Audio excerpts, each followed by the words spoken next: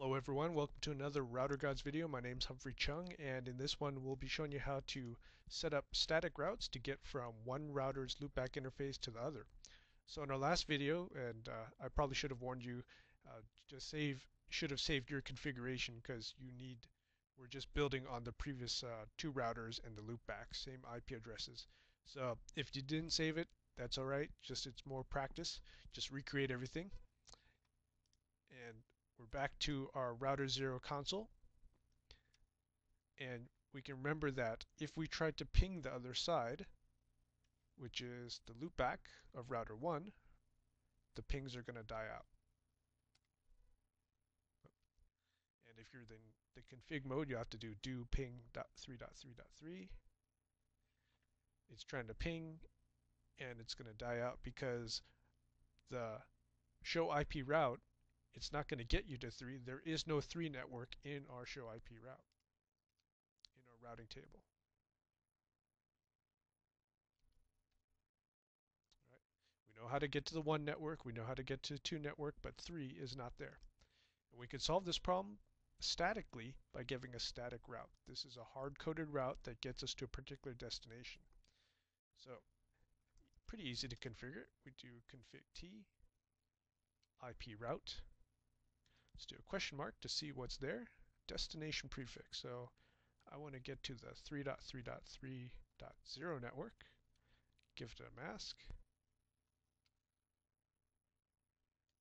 And do a question mark.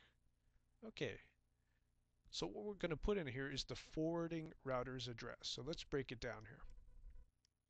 If I want to get from here to the loopback, who do I have to go through?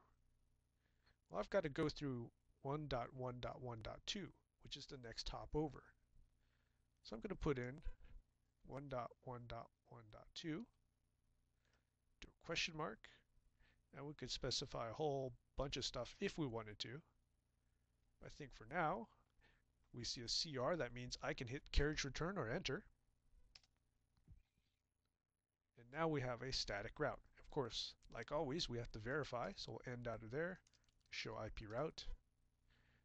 All right, so on router 0, now we have a 3.0.0.0/24 network.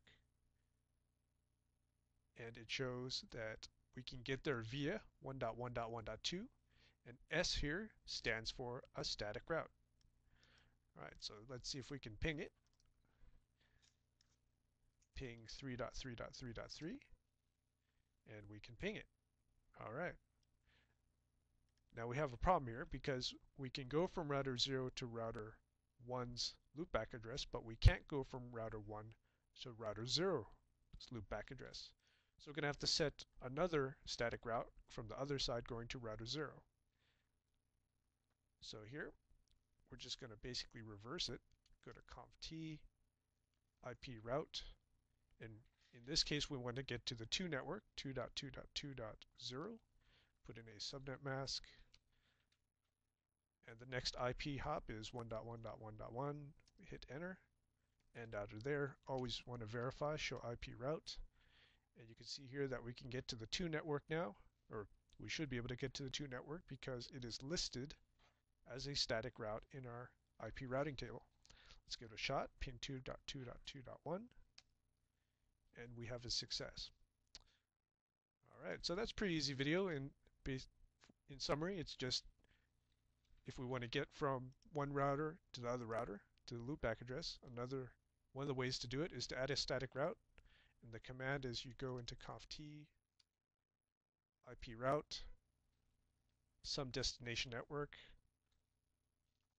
a mask, and the forwarding router or forwarding address. So in this case, it would be, let's say 1.1.1.2 or 3. It's just whatever the next hop is.